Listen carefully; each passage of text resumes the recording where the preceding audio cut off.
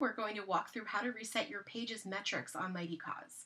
Once you're logged into your account, go to your avatar in the upper right-hand side of the screen and then click on your nonprofits dashboard. Once you're on your nonprofits page, find your Mighty Cause Manager on the left side of the screen and click Profile, and then click Page Settings from the submenu. Your metrics are your top option on the page settings screen, and here you can customize what's displayed on your page. You can include dollars raised, and then include offline donations if you'd like those reflected on your page as well. If you would like to turn that off, you can just unclick the box. Your donor count, which is the number of individuals who've made a donation to your page, and you can also add a goal and progress bar, which is really handy if you're participating in a giving event or launching a new campaign. And you can toggle these buttons on and off just by clicking on them.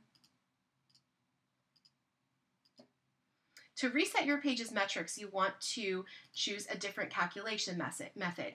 By default, we will calculate the number of dollars and donors since the creation of your page on Mighty Cause, but to reset it, click starting on a specific date, and then click into this field and simply choose the date and time from which you would like to count donors and dollars raised.